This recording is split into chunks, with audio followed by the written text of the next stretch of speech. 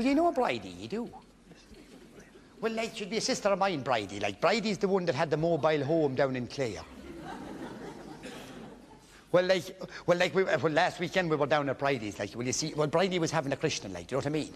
Well, like, well, you know, there was a fair turnout, there must have been about 30 or 40 or 50 at the christening, you know what I mean?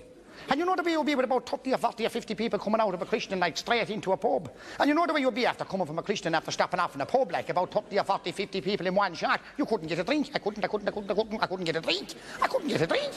So when I get up to the counter, then I ask for a crate of Guinness, like, you know what I mean? Well, just to keep me going, like, you have me, like, you know what I mean? So I grabbed the crate of Guinness and I went straight down and I was drinking away nicely now, and I'd most of the crate of Guinness drank when who arrives in on Bridie. Now, lads, ye know Bridie as well as I do, right? Typical Bridie, of course, you know what I mean? Are ye staying here all day, or what are you doing, says she? Right, says I, I'm going immediately. Well, you know the way you'll be after coming from a christening, after stopping off in a pub, after drinking a crate of Guinness, going back to Bridie's, like, you know what I mean? Well, you see, Bridie was having a kind of a two-in-one. Bridie was having the housewarming and the christening all in the one day, do you know what I mean?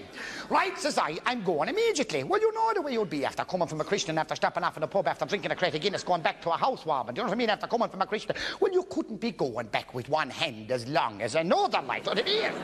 So I got another crate of Guinness and a large bottle of paddy, and straight back to the bungalow with me. Well, ficked lad, she had the bungalow looking lovely, huh? Oh, Jesus, my Lord.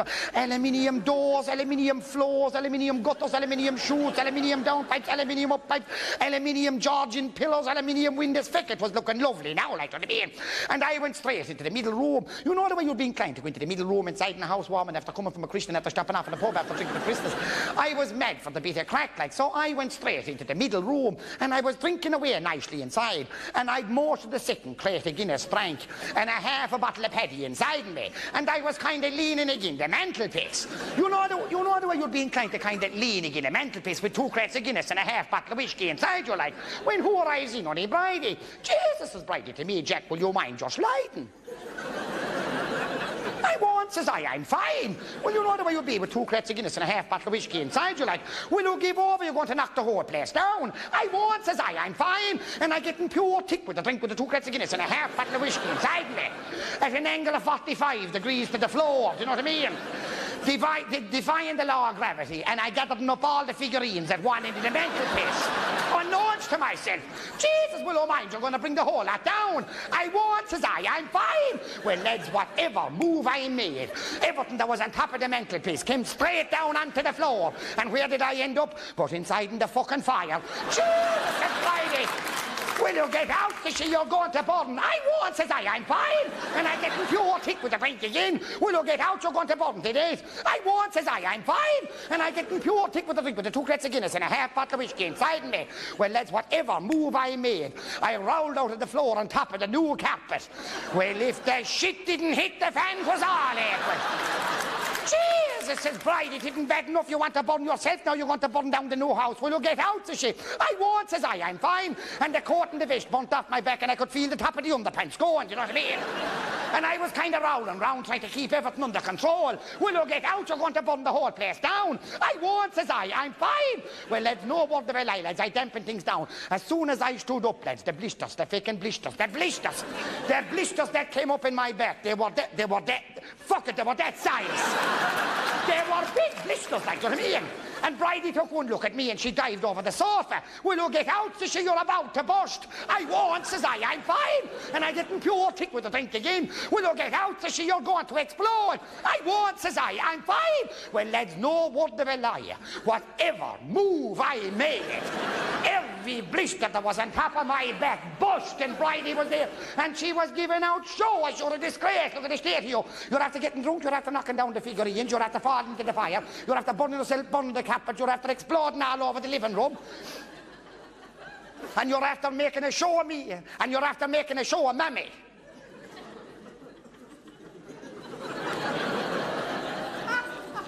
Well, fick it, says I, Bridie. That's a dirty dig now, says I to Bridie. Well, you know the way you'd be yourself, like, what I mean? You know the way you'd be now with 2 crates of Guinness and a half bottle of whiskey inside you, like. You'd hate to have Mammy dragged into anything, you know what I mean? And that's it, like.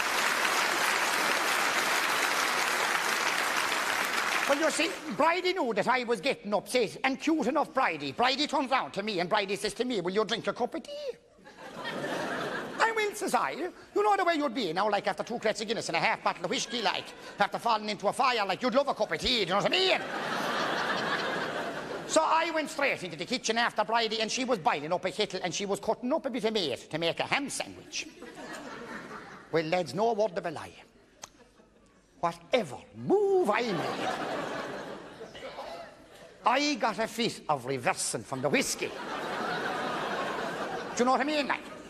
Well, you see, like, I was inclined to go backwards. Do you follow me?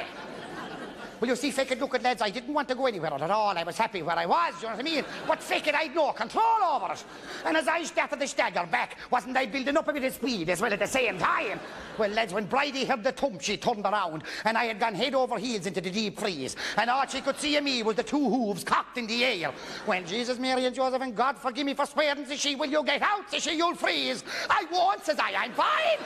And I get pure thick with the drink again. Will you get out, says she, you'll die of exposure. I won't, says I'm fine. Well, no word of a lie, lads. As soon as I hit the deep freeze, every drop of alcohol that was inside in the vein, the brain, the bladder, the small intestine, the large intestine, the gut, the stomach, the bowels, the whole lot, it all froze up solid.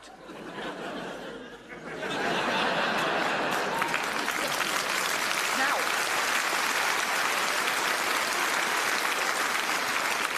2 crates of Guinness and a half bottle of whiskey froze up inside me.